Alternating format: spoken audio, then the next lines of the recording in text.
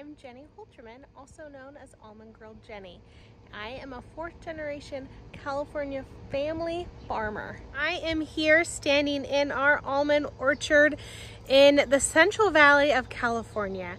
And if you have been on social media this week, you might have seen a certain Hollywood star attacking our beautiful almonds here, and has a load of false information that he was spewing to his audience about almonds and water usage.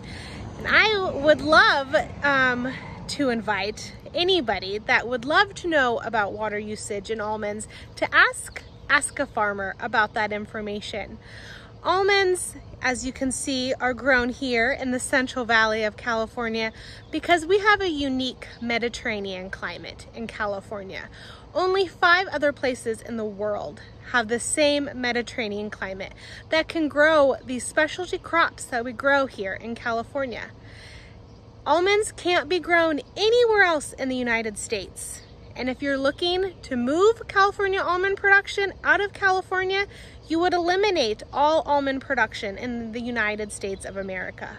They're grown here because of our unique climate and soil type that makes them flourish and makes us the most effective and efficient place in the world to grow almonds. Those 5 other places in the world that have that same climate just can't grow them as well as we do here in California.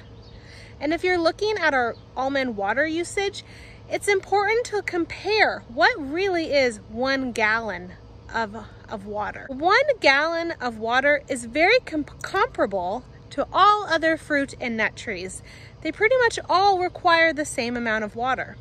But when you're talking about almonds and taking 1 gallon of water to grow 1 almond, you're actually not just growing that 1 almond.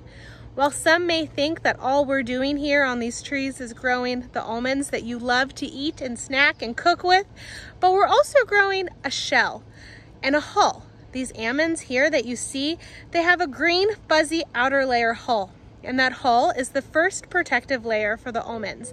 The hull is also taken to feedlots and dairies, and it's used to feed them. It's used for animal feed, and inside that hull is a shell. That shell is also used in livestock bedding. Landscapers use it in your landscaping, and it's also used as energy fuel in burning at plants to create energy back for our power grid. And of course, the inside almond that you love to eat. But what else are we growing right here is a tree. That tree is going to last for 20 to 25 years. If we feed it with effective irrigation, it can last that long. So we're not just watering a 1-year crop. We're watering a tree. And when that tree is also obviously planted here in our orchards, it's used to help sequester carbon. That's very important when we're talking about climate change, and I know those Hollywood actors love to talk about climate change. But when this tree lifespan is also done after 20 to 25 years, we chip and grind up our trees and incorporate them back into the soil. Nothing is lost, nothing leaves our farm. All those nutrients we fed it for its lifespan stay here on our farm.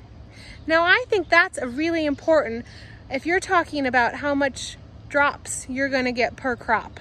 All of that water stays here. And it's not just talking about the 2% GDP we hear a lot. That only talks about the farming aspect of agriculture. It doesn't incorporate the processors that we ship our almonds to just right down the road to go get processed, sorted, and sized. And it doesn't incorporate the packaging companies who bag the almonds, box the almonds. Think of all those labor force in those processing and packaging plants that are sorting and working with those almonds as well. It also doesn't include the transportation, the truckers, the ships, all of that to move our almonds across the world. That 2% GDP, it just doesn't include any of those numbers that are all factors in agriculture.